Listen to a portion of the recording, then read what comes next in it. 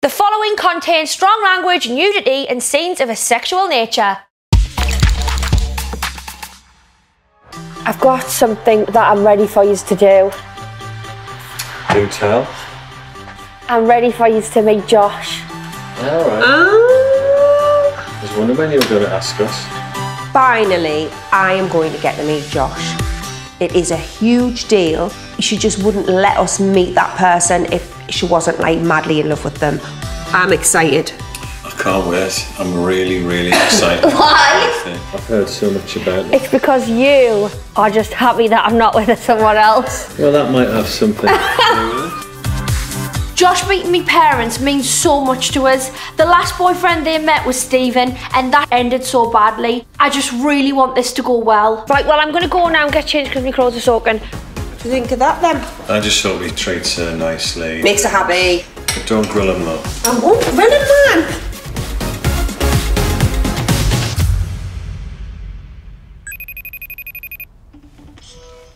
What's happening? You look very fit, mind. It's this cap that brings a glow and a sorry to my skin. I feel like it does. You've had your beard trimmed as well. Yeah. Whoa, fit. You know obviously how you're gonna meet my mum and dad. Yeah. First, I want to tell you where we're gonna go. Go on then. We are gonna go to a ping pong place. Alright, yeah, that's alright. Get pissed. So you think that's a good idea then? Yeah, I'm happy with that. I will be nervous. I'm going to be shitting myself. I think it's so sweet that Josh is nervous. I've never been with a boy like this. He's not arrogant like my normal type, and I love it. Last night Josh messaged us to tell us he loved us. I haven't spoken to him since, so he hasn't said it out loud yet, but there's no time like the present. Hiya. What is happening? Are you with the boys now then? Yep, I'm with the lads.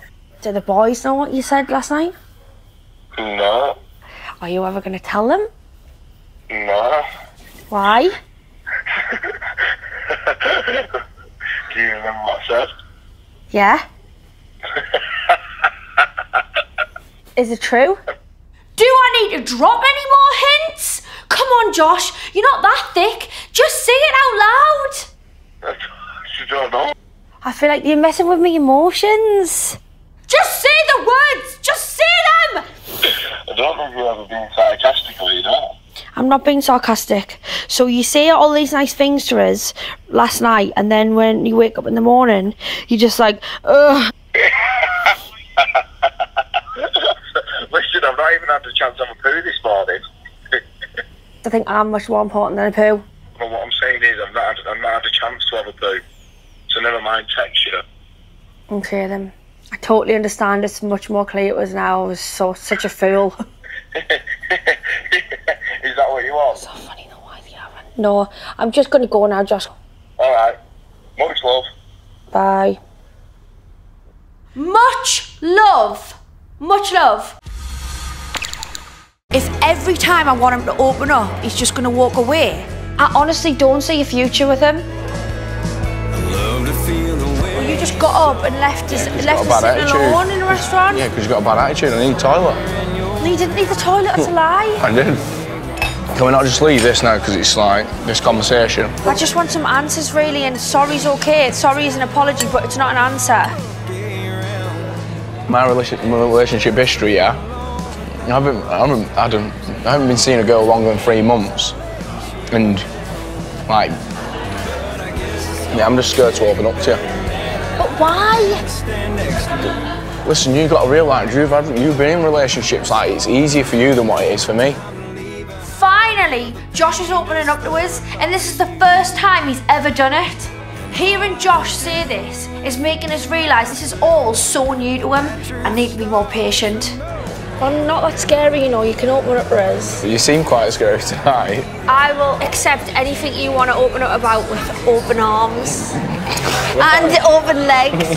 Oh my God. Charlotte always manages to make me laugh.